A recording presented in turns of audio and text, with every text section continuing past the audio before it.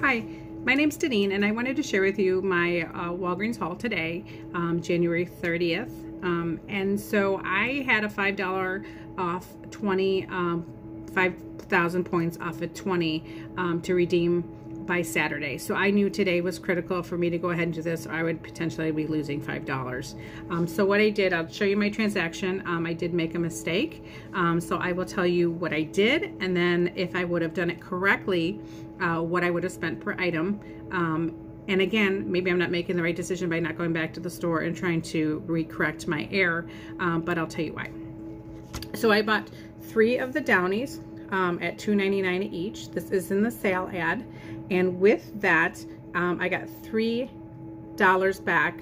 It was a reward printout at the register. So I got that for the Downies, and this is 34 ounces. I thought these were pretty good size for $2.99. Then I got 2 of the Colgates, the Optic White, $2.99 each, and then at the register a $4 off coupon. Again, when I spent 20, I got the 5,000 points that will go on my card for next time. And then I bought these nice sandwich bags, and this is where I messed up.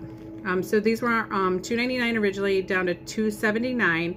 My error was I thought the sale was the same as last week, which was buy one, get one 50% off. In actuality, the sale is buy one, get 2 free. And so that's where I made the mistake. So I only bought 2, so I didn't receive any free products. And then I bought the Q-tips. They were $3.99, not a good deal. However, we needed these, and I needed to get to my $20 threshold. So what I did was, my total was $26.24. I had the 5 off 20, which I'll get on my card for next time. I got the $4 back for the Colgate, the $3 back for the Downy. I had a $1 Ibotta credit for any receipt, and then on Fetch I was able to get a 250 points, which is 25 cents. Grand total, again, $26.24 minus all of the savings back that I got. Total would be $12.99 per item, which I had 8 items, would have been $1.62. Now, if I would have done the transaction correctly, had I read the ad, had I read the tag closer, I could have gotten 4 more of the bags, and that would have been $1.08 per item. So I think that's the better deal. I may be making a mistake by not going back. I don't know that I could get the $5 off 20 back. So at this point in time, I think the best decision is just to kind of lessons learned, go with it.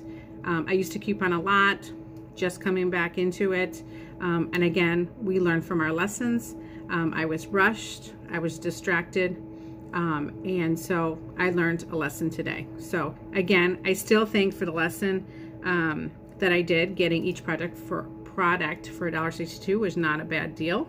However, 108 would have been better. So please like, subscribe, or comment below if you have any thoughts.